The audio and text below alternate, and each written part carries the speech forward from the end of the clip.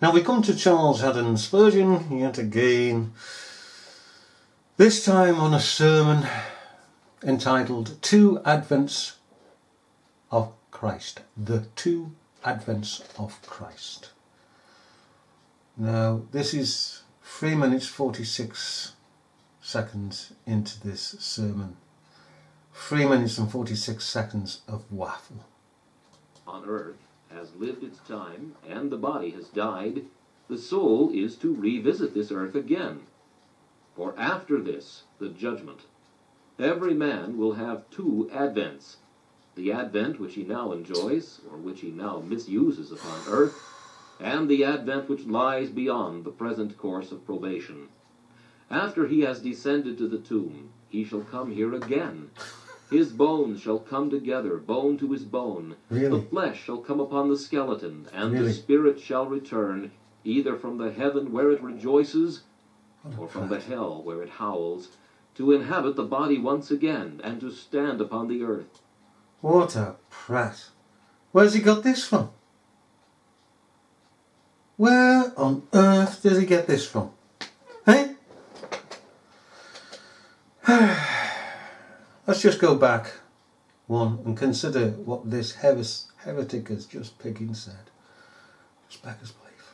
The first.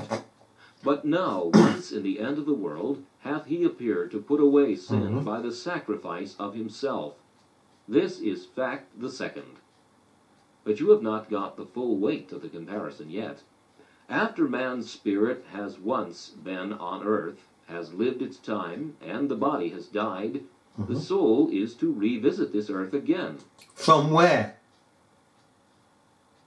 Where is it supposed to revisit the body from? For after this, the judgment. Every man will have two advents, the advent which he now enjoys, or which he now misuses upon earth, and the advent which lies beyond the present course of probation. After he has descended to the tomb, he shall come here again. His bones shall come together, bone to his bone. The flesh shall come upon the skeleton, and the spirit shall return, either from the heaven where it rejoices, or from the hell where it howls, to inhabit the body once again, and to stand upon the earth. So, we don't know where they're coming from, these spirits. If we presume that he is saying that spirits come from heaven and spirits come from hell to be joined with their body, where is that found in Scripture? Fancy all of hell being emptied of billions of souls. It's just lunacy. It's just, for want of a better word, can you imagine it in the physical world? Billions upon billions of graves opening up, bones reconstituted, flesh put on them, blood, veins, the whole lot. Hey? It's just madness even to think about it. Standing there, Hitler's standing there, Mussolini's standing there, Ben-Gurion's standing there. All the Old Testament are standing there. There's billions of pigging bodies standing on top of one another. And graves opened up on top of one another.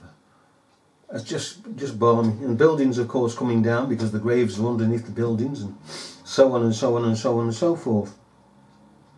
It is nowhere in Scripture. Secondly, Mr. Spurgeon, Jesus Christ must, therefore, having been entombed, must be in that tomb. And so he's going to come back, is he? Jesus Christ, to go into that tomb, and his body's going to be, No.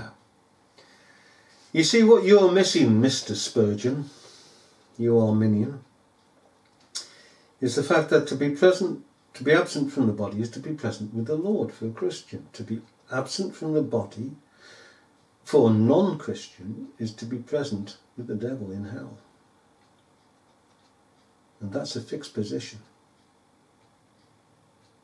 Because we've entered eternity at the point of our translation, departing from this world. Although this world sees a body in the grave, the body in the grave, because of eternity, is joined, transformed in the twinkling of an eye, and joins us, if you can get this perception, in eternity with us. It's hard for the carnal mind to see this because it sees a literal body, and it is a literal body in the grave, and it's a literal coffin in the grave, and it's a literal grave. But when looked upon in heaven, the body's there in heaven. Just as the body of Jesus Christ is with Jesus Christ in heaven. He's gone before. We must all come here again. What though the place that now knows us shall know us no more forever? Yet somewhere upon this earth we shall stand. What? What though we should be unable to recognize any likeness between that and the place in which we lived, and unable to recognize any likeness between us and what we were? Yet hither we must return to receive our appointed doom. What? It just absolutely beggars belief. We must come here. Appointed. For God, my goodness. So where are we coming from, Mr. Spurgeon? If we're in heaven, we've no doom. If the soul is in hell, there is doom already. This man is away with the glass. Now, so is it with Christ. He has once died, Let's and go he back. is to come. Yet somewhere upon this earth we shall stand.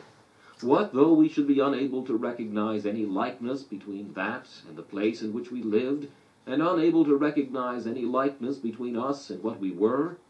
Yet hither we must return to receive our appointed doom. But we have our bodies. Now, so is it with Christ. What? He has once died, and he is to come a second time. A second time is his body to be on earth. After death, the judgment. Only when we speak of Christ, he shall come not to be judged, but to be the judge. After death comes the reward with us. After death, the reward with him. After our death comes our resurrection. That has already passed upon Christ. As a resurrection shall come to saint and sinner, the final audit and pronunciation of the sentence, so Christ shall come to the final gathering together of his elect, and the final overthrow of all his enemies, to the final crowning of his head, when he shall have put all things under his feet, and reign for ever and ever. What a load of mush. Eh?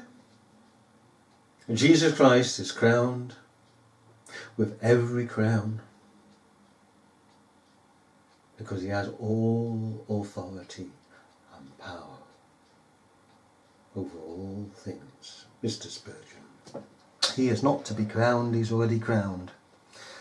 And all his enemies are his footstool, in essence.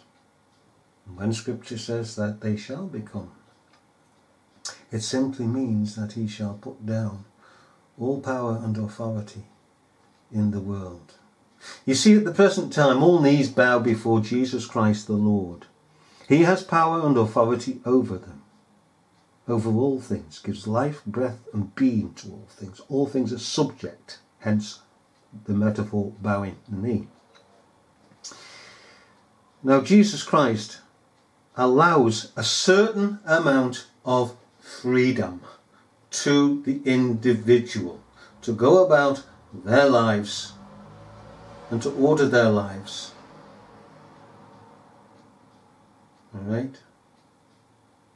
But one day that'll all cease, and all shall be subject utterly, in practical terms, to Jesus Christ. None will ever lift their hand to accuse Jesus Christ of anything, to blaspheme Jesus Christ, to war against Jesus Christ. All that will end. It'll stop. It'll stop. Spurgeon doesn't understand a pegging thing. Coming back a second time. What else did he say? He has once died, and he is to come a second time. A second time is his body to be on earth. After death, the judgment. Only when we speak of Christ, he shall come not to be judged, but to be the judge. After death comes the reward with us. After death, the reward with him. After our death comes our resurrection. That has already passed upon Christ. Our resurrection. God. And he actually calls this the first resurrection in other sermons, because he doesn't believe the scriptures and the reality that the first resurrection is of the soul. And I'd still like to know, Mr. Spurgeon, where souls are coming from to be joined with the body. Billions and billions of souls to billions and billions of bodies, standing on top of each other's shoulders for space on the earth. Picking clown. As a resurrection shall come to saint and sinner, the final audit and pronunciation of the sentence, so Christ shall come to the final gathering together of his elect, and the final overthrow of all his enemies, to the final crowning of his head, when he shall have put all things under his feet, and reign for ever and ever. Having thus, I think, brought out the parallel of the text, I will leave it for you to think over. Yeah, well, I'll tell you what, Mr. Spurgeon, shall we just nip along to Scripture instead of your neo-evangelical crap?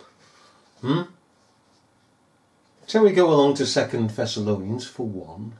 Okay? Chapter 1 of 2 Thessalonians.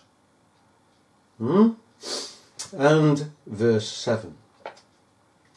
And to you who are troubled, rest with us, when the Lord Jesus shall be revealed from heaven with his mighty angels in flaming fire, taking vengeance on them that know not God, and that obey not the gospel of our Lord Jesus Christ, who shall be punished with everlasting destruction from the presence of the Lord and from the glory of his power, when he shall come to be glorified in his saints. You know, Mr. Spurgeon, he shall come in fire. In his presence, everything shall be consumed. In his holy presence. This world is reserved unto fire. Totally.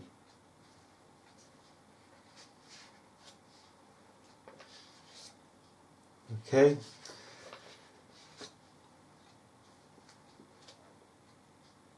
Seeing then, 2 Peter 3:10 rather. 2 Peter 3, chapter 3, verse 10. Okay.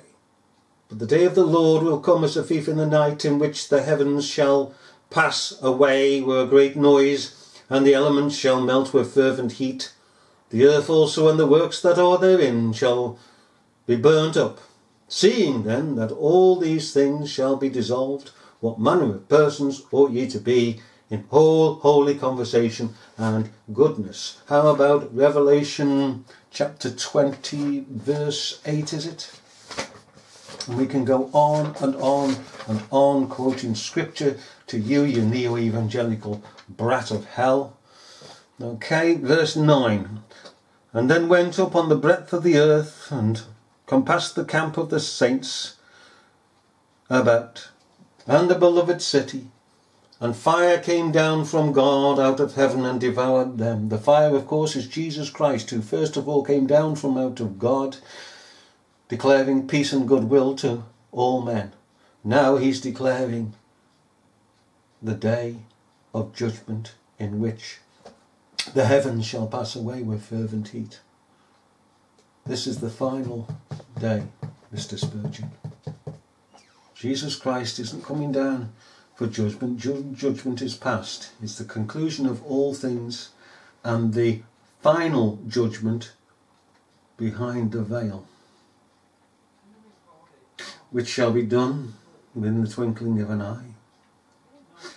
As it all is in eternity, Mr. Spurgeon, and not one saint will ever stand there in judgment. They are in heaven, and they shall not return for their bodies, because their bodies shall be with them as glorified bodies, even as Jesus Christ's body was glorified upon his death. They shall be in heaven. With Christ, it was more because of the times then present of the Old Testament just dying out, as it were, physically, literally, over the space of time. So therefore it could be made more manifest that the body of Christ was not there, it was in heaven and glorified. We'll come back to this in a minute, Mr. Spurgeon.